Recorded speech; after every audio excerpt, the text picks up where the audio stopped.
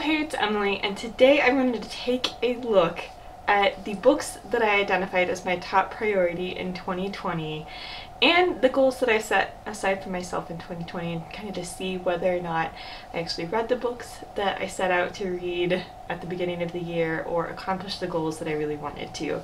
So I just have the information on my phone. I'm not going to replay the video on the side here and just kind of sit there and watch my own video in another video. I don't know, that's just not kind of how I want to do this one. I will link both of those videos below from last year if you want to actually go back and watch the full videos, then by all means go for it. So I'll link those below, but I'm just going to talk about it from notes that I have on my phone.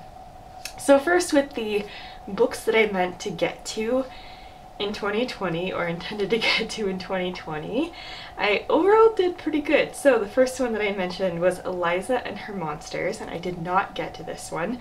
I mentioned this in my top books I want to read in 2021 video, which I will also link below, that I put out recently. I mentioned that in that video and why I didn't get to it, and that is essentially that I think this one will be very cool to actually physically read. So this one follows two people who are, I believe, in high school. One is the creator of a very popular webcomic series, and one, or the other main character, either writes fan fiction for it or draws fan fiction for it or something, or draws, you know, fan art for it, I guess. Something along those lines. And I think there are, if I remember right, there are very cool visual elements throughout the book, and I wanted to read that physically, but that didn't happen to be one of the books that I grabbed when I was trying to figure out what books to quickly pack and bring home with me, when I just packed up and went home at the beginning of the pandemic and had no idea how long I would be gone. So have not gotten to that one yet. The next book I mentioned was Strange the Dreamer, and I did in fact read Strange the Dreamer and the sequel, Muse of Nightmares. So did that. I actually absolutely loved both of those books.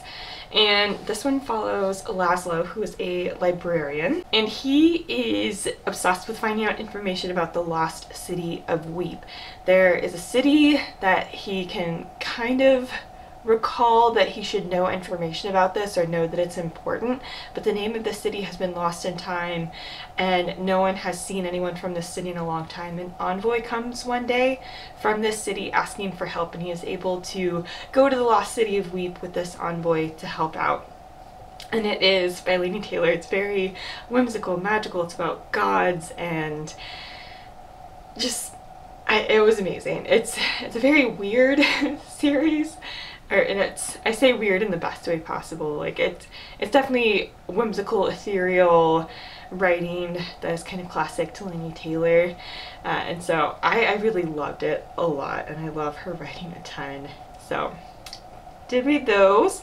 I next mentioned Retribution Falls, and I have actually read Retribution Falls as well as the next two books in the Ketty J series, and this is a Space Pirates series, and I was really just feeling space pirates this year, and I have thoroughly enjoyed all three of the books that I've read in this series, and I have the fourth one on audio and plan on listening to that one relatively soon. So I definitely enjoyed those. The next book I mentioned was The Fifth Season, which I actually did just finish a few days ago, and or actually just posted a vlog a couple of days ago about my experience reading the fifth season. I absolutely loved it, and am excited to continue on with the rest of the Broken Earth trilogy in 2021. This one is hard to describe. It's a book about, or a series about, a world where there are seasons that really just amount to the Earth undergoing a bunch of apocalyptic events. Think tectonic plates shifting that cause earthquakes and tremors and tidal waves and volcanoes erupting, and a whole bunch of just apocalyptic things with the Earth that happen constantly. And there are people with magic who can help control this, but they're also very feared because their power can also be channeled to destruction, or if they can't necessarily control their power as well, it can also cause different things with the Earth like that to happen, as well as being able to control those apocalyptic things. And so it's about some people with this type of magic and their experience exploring this world, and they're trying to figure out that there's more to some different things in this world than it first appears. That's really all I can say, but it's amazing. Absolutely loved it. The next book I mentioned was City of Brass, and I did indeed definitely read this. I read this whole trilogy this year, actually. This is by S.A. Chakraborty, and I loved this series so much. I love the characters. The world is so rich and interesting, and I love the politics. I love just going around and exploring this world. Again, some of these characters were just super memorable to me, and I just had a blast, an absolute blast reading this series. It was also, I listened to the audiobooks, and for the first two I physically read chunks of it while listening, and then there were some chunks I only listened to on audio. The third one I only listened to on audio, and the narrator is fantastic.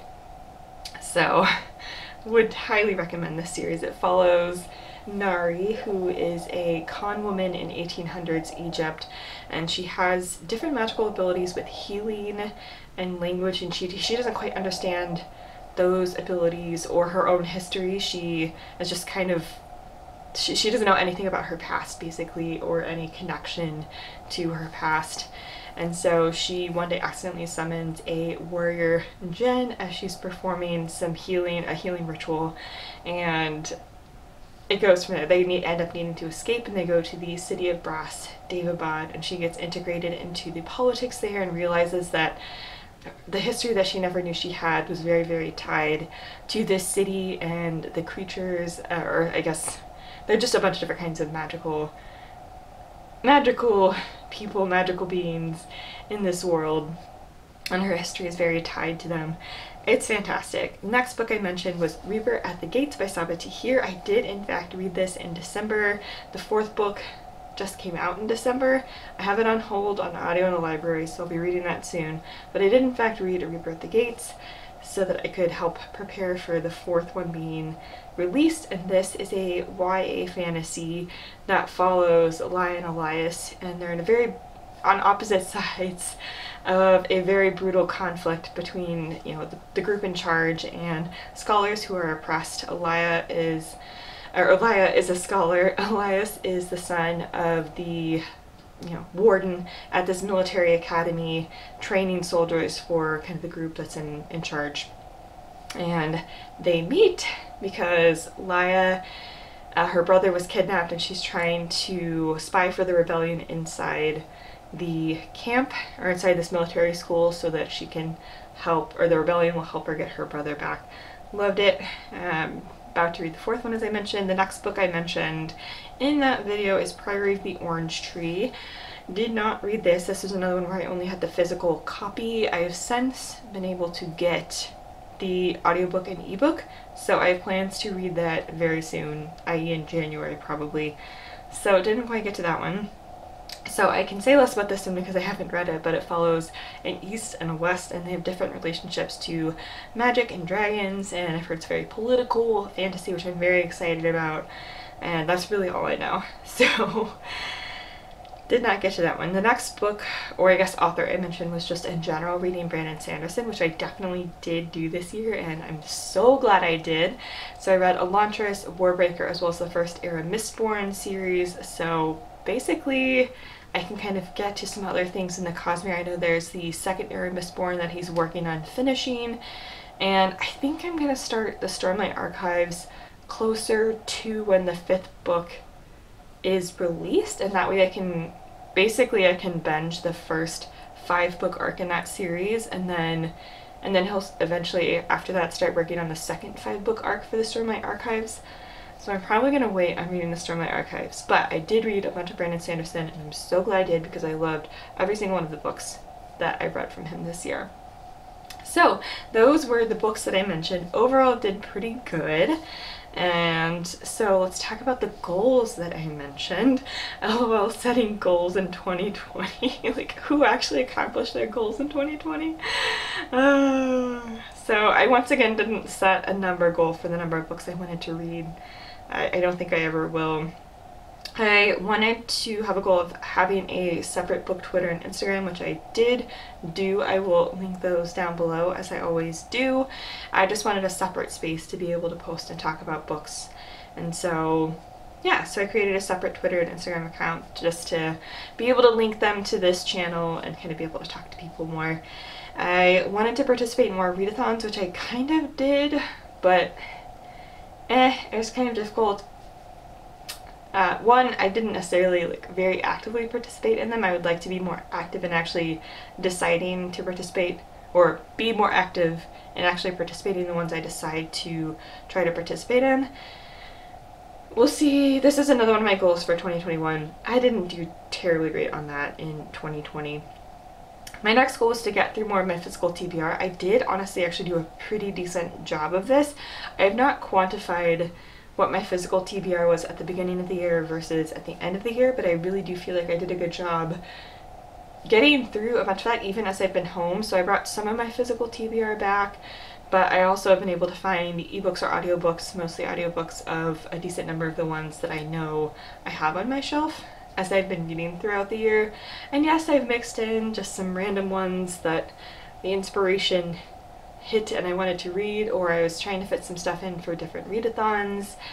So I did, stray from that a bit. There were new releases throughout the year that I read, but I do feel like I did a pretty decent job getting through some stuff on my physical TBR. That's another goal that I have this year, is to continue with that process, and hopefully I can have a very, very small physical TBR towards the second half of this year. We'll see how quickly I can get through some, but another goal for next year, but I did do well on that this year. Next one was to use my library more for more than just audiobooks. I wanted to get in the good habit of, once I got my physical TBR down, actually going to the library, picking out physical books, and kind of going through physical books at the library before deciding whether or not I wanted them, physical copies of those books, on my shelves. But the libraries were closed basically all year, so that wasn't going to be a thing. The next book I have, the next goal that I mentioned was to be more consistent about having actual notes about what I read so that I could remember and, have more to say, or kind of know what I wanted to say going into wrap-ups. And I did do that. I actually kept a reading journal this year. That was the main way that I accomplished this, so did a pretty good job with that. Then the last goal that I had was to do traveling around the world in different novels or non-fiction books, and I did not do this, but that was because I was so confident I was going to get through my entire physical TBR last year, and I was like, okay, I'll need a next project. That didn't happen this year. It'll still be a while into 2020 before I can reasonably expect that I could get through my physical TBR, or at least a good chunk of it, and I can feel comfortable starting another major project. But this is another major project that is on my horizon and that I want to do in 2021. So that didn't happen last year. But overall, I think I did a pretty good job getting through the goals that I had and the books that I had set aside to read, and really just kind of focused on getting my physical TBR down, and that was kind of the main thing. But yeah, so anyway, it's just kind of fun to look back a little bit at what I had set out. I don't put too much pressure on myself to accomplish these goals. It's just kind of fun to at least have some way to kind of prioritize what I read, or prioritize some things that I want to accomplish. I'm a very goal-oriented person, and it really helps focus and motivate me if I set aside goals for myself. And so it just works really well for me, and even if I don't put too much stress on myself with these goals, it still does help me throughout the year. So I have set more goals for 2021, which I will again link below. So thank you so much for watching, and let me know what your goals were for this past year, whether or not you were able to accomplish them given the dumpster fire of a year that 2020 was. If you were able to, then fantastic, and if you weren't, then that's okay too, because everyone was reprioritizing things this year. And yeah, but let me know what your goals were. What are your goals coming up for 2021?